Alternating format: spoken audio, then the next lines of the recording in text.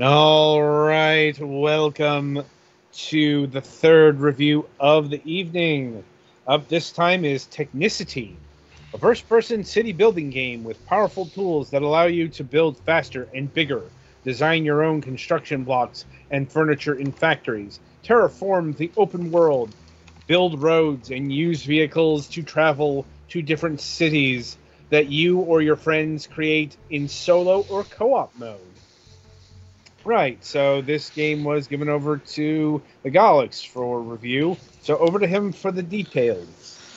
So yeah, it's so like there are some aspects of it that are a little bit SimCity-ish, but overall, this kind of comes off as realistic urban Minecraft. Huh. I will start off being honest about this. I did not get very far because I was having some trouble with the base controls in the tutorial, and also the tutorial was really long, and the way that stuff happened, it didn't end up working very well. But yeah, it let you set up a warehouse, and then the warehouse lets you get uh, tools that you can use to build buildings more easily. The second thing is using a crane to build a multi-story building by copy pasting stories, um, which did not work well for me because the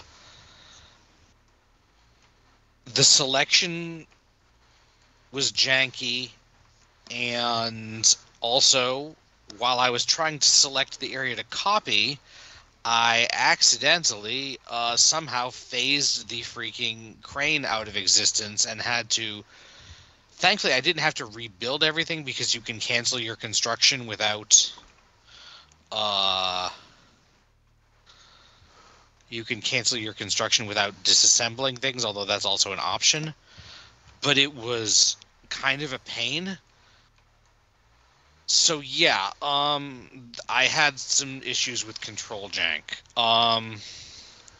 Like when you're selecting to lay multiple blocks, the way they want you to do that is by tapping A or pressing A while you relocate, which is not amazing with a game that has no controller support and wants you to move around using WASD generally.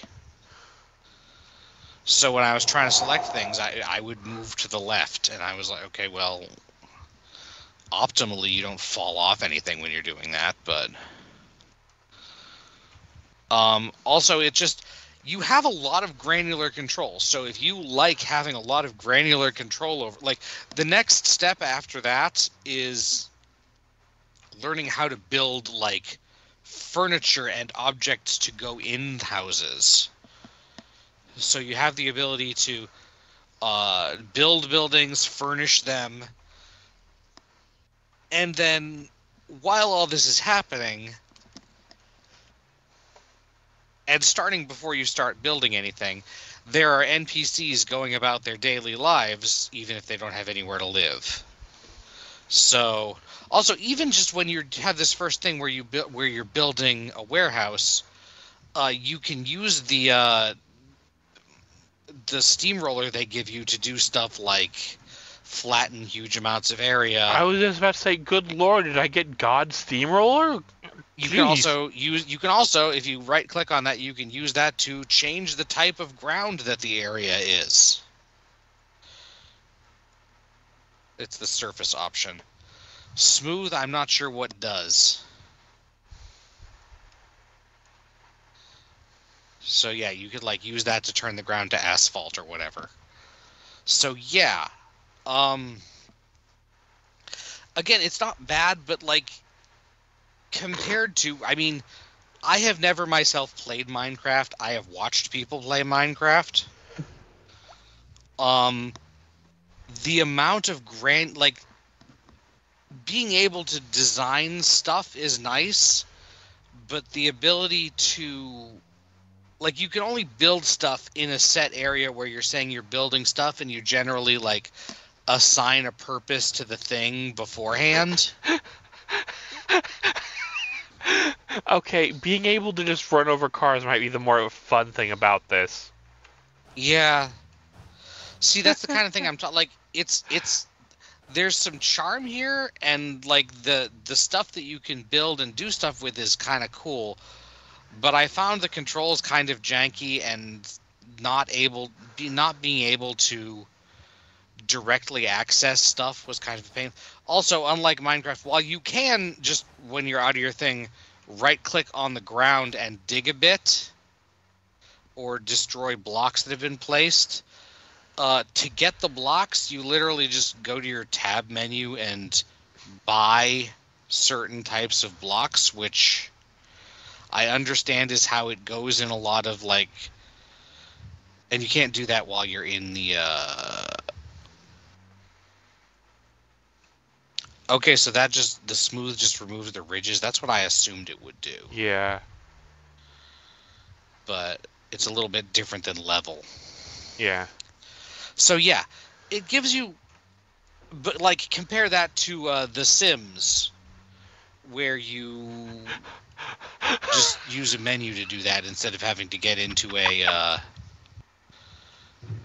janky tank controls. This is not how steamrollers work. Yeah, a janky tank control steamroller with a ridiculous AoE. I could just fucking flatten the planet with this. That might actually be more fun. So yeah, that's the kind of thing where I come down. Like, I get what you're doing, but the realism scale is not even. Okay, like, what happens when I go to the water? realistic aesthetics, a lot of the stuff you're doing is not particularly realistic. Frankly, to me, a lot of the appeal of a Minecraft would have been, okay, I did not know you could do this, although there wasn't that much water near where I started. Meanwhile, I'm over here literally making my own path across the ocean? Also, I literally don't think it matters. Like, you could probably make a warehouse that was just one brick and it would count. I think. I didn't try that because it's a building game, so I wanted to try to build. I didn't give up on that until I set it to make the 5-story building it wanted me to make, and realized I hadn't made any internal floors or a door. Did the Price is Right fail noise play then? No, I just broke a hole in the side and tried to put in some stairs and then got sick of it. So yeah, if you like this kind of game, I honestly can't promise how much of the jank is inherent to the game and how much of it is due to my lack of experience with games in this genre, but it definitely looks clunkier than apparently you can drown Minecraft. Yeah, but it takes a fucking while.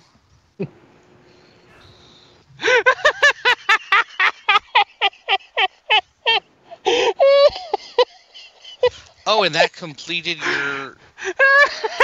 your walking around challenge. That was worth it.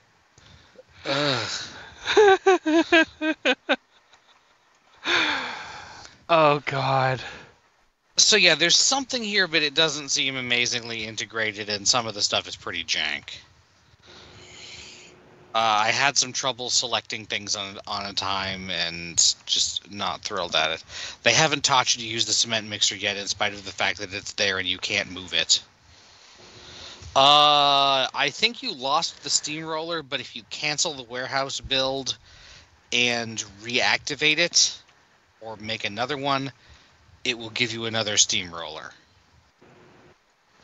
The steamroller comes with the work site and goes away when the work site is done. Or at least that's how it worked with the crane when I accidentally canceled it out of existence by flying the drone through it. Remember, at all times you have a drone that you can use to, like, look at stuff.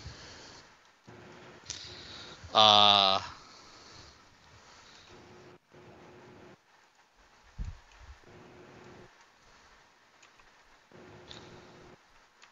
don't know, maybe it did work.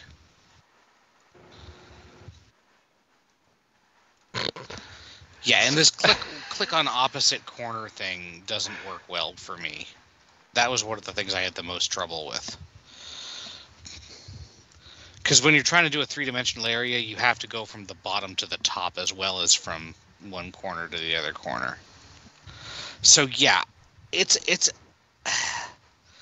a sandbox game that's there for building stuff that you want to build. That is the general. Yeah, I probably should have used that, but it didn't tell me how to use the stupid cement mixer yet. So I was trying to do what it would tell me to do, so this tooltip would go away. Also, you do get charged for stuff, but you also get passive income just for existing, and it increases based on how much stuff you have built, apparently. So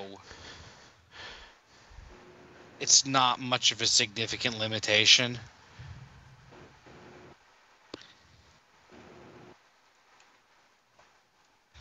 Did you just... Yeah. So yeah, this counts as a warehouse. It serves the purpose of a warehouse because you said, I'm going to build a warehouse when you did it.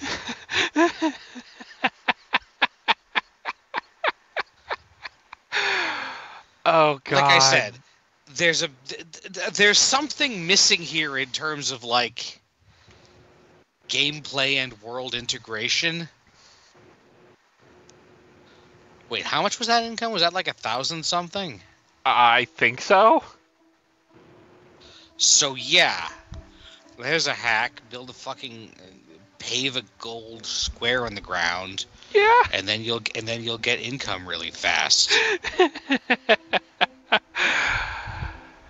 There's also multiplayer, not like... Well, I think there is also actual co-op multiplayer, but there's also like workshop integration where you can put stuff that you built in the workshop.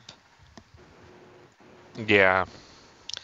And download things that other people have built as presets, which is neat. I don't... The fact that until you build anything, you just got people driving around, that as soon as you build something, you get income regardless of the fact that people are still just driving around. Welcome to capitalism. In your quote-unquote city. It makes it not quite work for me. Like, but maybe that's a me thing. Objectively, I think the biggest problem is that it's just a little bit jank. I don't know. There wasn't any significantly appealing or disturbing music. Adam, what's the price on this? So normal price is, let me see, $17.99. Like, though it is on deep discounts right at this moment. Going for $4.49, 75% off. Okay, for $5, sure, get in and mess around. For $17 or $18, I would be cautious. Because, I mean, isn't Minecraft like... I wouldn't pay more than Minecraft for this, to be sure. That's about the price of Minecraft, I think. Like, okay. Like, I'll be honest. I still think this is... like you're combining Minecraft and like SimCity. Like, I appreciate that you get more detail in the thing. Like in Minecraft, a pickaxe is a pickaxe and a table is a table, and you only have so much ability to build a table that doesn't look like their table. But I don't know. It certainly isn't doing it for me, but I don't think it's like objectively bad. Just not great.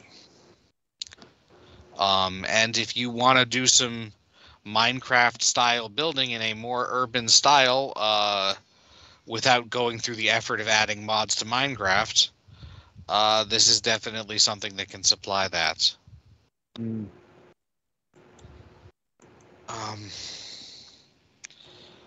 Yeah, I think that's about where I'm going to come down on it. There's really not like a plot or anything or characters or anything. All right. Well, that'll about do it for Technicity here. Then be sure to tune in after the break as we review Baron of Blood.